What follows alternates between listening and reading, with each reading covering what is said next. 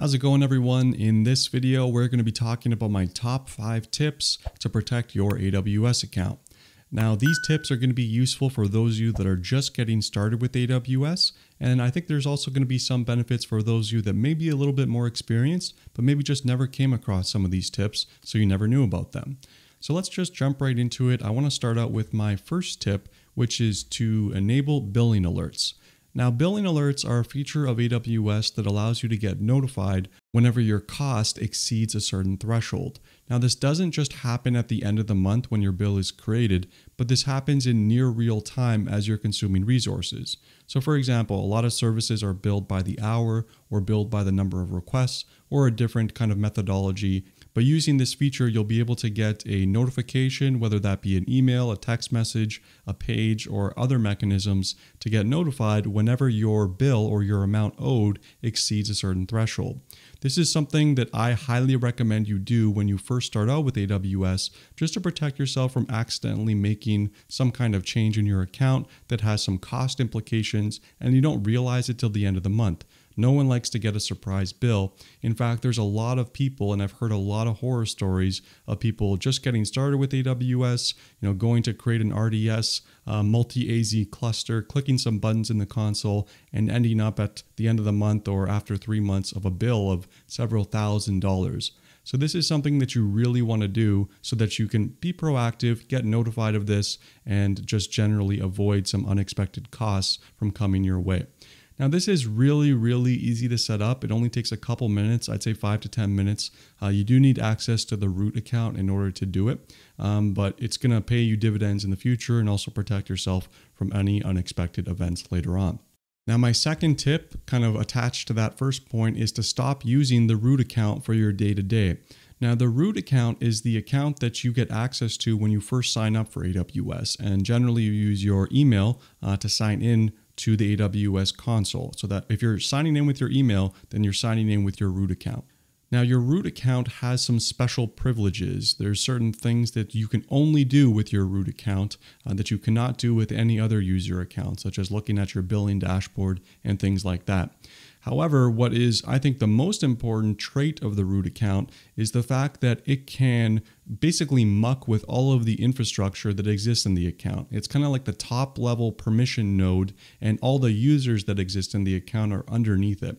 So not only can that root account interact with all the AWS resources, add things, remove things, delete things, do whatever it wants, it can also revoke the credentials and delete users or roles from your AWS account. So it can also impact other people.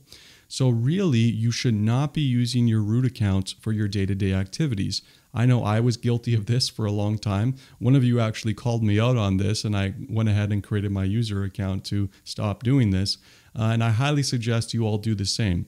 So to stop using the root account, it's a pretty straightforward process. All you need to do is just go and create a user, and that user is going to have a username that you specify. You're also going to specify a password. You can give it some very liberal administrative permissions so that you can basically do anything with your account. But the important note is that if anyone gains access to that user account, it's not a big deal. You can always just sign into your root account, revoke access, do whatever you need to do and clean things up to start from scratch. However, if someone gets access to your root account, you're kind of in trouble and you're going to need to file an AWS support ticket, which can take a little bit to get a response on, and who knows what the person's going to do in the meantime.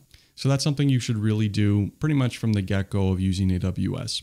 Now, my third tip, also along the lines of security, is to enable multi-factor authentication, or MFA for short. Now, AWS makes this really easy. There's a lot of options where you can do this, but basically this all happens through the IAM section of the AWS console. You just go in there and you select which type of MFA you have to do. It just takes a couple minutes to set it up on your hardware device. Now, there's a lot of different methods for doing MFA. There's hardware devices that you can buy that are specifically for MFA, things called YubiKeys, for example. Now, there's other options that are much easier, and this is actually what I use, which is the Google Authenticator app. Now, the Google Authenticator app is really simple to use. You just download it on your iPhone or your Android device. And once you set it up and configure it against the user account, every time you log in, I actually think there's a little bit of a cooldown, so you don't have to do it every time. But basically, when you log in, you're going to have to open up your app. read out the code that's there and just input that into the prompt that's going to come as you sign into your account. This is a great way to add a second level of security against your account. I think most people know what MFA is and why it's beneficial, but if anyone ever gains access to your username and password, then they're not going to be able to sign in without your hardware device, which is your cell phone in this case. So when you create your user account as part of tip number 2, just do this while you're at it. It'll probably take you less than 10 minutes and you'll thank me later. Now my next one, and this one is quite important actually, and this is to guard your access keys, both your access key and your secret access keys. So for those of you that may be a little bit newer to AWS, when you create a IAM user to basically log in and do stuff on AWS, you get access to an access key and a secret access key. You use these keys as part of your programmatic access to AWS. So for example, if you want to run a command from the AWS command line interface through your terminal, you need to first provide it with your access keys and your secret access keys. That's the way that AWS knows that you're authenticated and authorized to perform the action that you're trying to perform. Now you also use your access keys when you are doing programmatic access through software applications that you write. Now, the problem with this is that a lot of people will take these access keys and hard code them into their software application. So for example, when you create a DynamoDB client and you want to interact with DynamoDB through your software, you need to provide it with your access keys, right? And a lot of people just hard code that directly into the client instantiation. Now that in itself isn't a bad thing, but what ends up happening is that the same people will upload their code to publicly available source control services like GitHub or many other ones. And I'll tell you right now, there are scripts out there, programs out there that constantly scrape the commit history of every public repository looking for the keywords, secret key, access key, all that kind of stuff. And I guarantee you that if you accidentally publish this stuff to source control, pretty much immediately you're going to have someone or some script or something running on your AWS account that you didn't necessarily authorize. I don't know what these people do this for, probably like for mining Bitcoin or like doing some stuff just to be malicious. But really, you do not want to find yourself in this situation. It's just going to cause you a ton of headaches. So what you really should do is, from the software perspective, if you're writing an application, use environment variables so that you don't need to provide your access keys directly into your code. You don't need to hard code them. You can just reference them from your environment variables. So my last tip for you is to understand what's included in the free tier. Now, this isn't necessarily like a protection of your AWS account, so it kind of goes against the grain of the previous 4 tips, but it's also important to know just so that you don't get burned by some unexpected costs. Now, for those of you that are newer, if you're just starting out with AWS, for your first 12 months, you get access to what's called the free tier. And the free tier gives you basically credits or freebies to play with AWS resources and services, to tinker with them and try them out.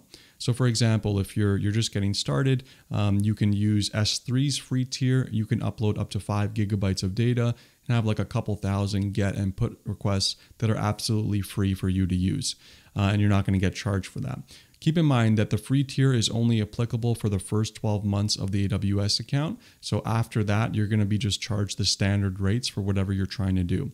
Now, this is a great opportunity to try things out, but not all things, not everything is included in the free tier. So before you go ahead and try to tinker with a service or create a CloudFormation-based application, just be aware of what's included in that free tier so that you don't get tacked with any unexpected bills.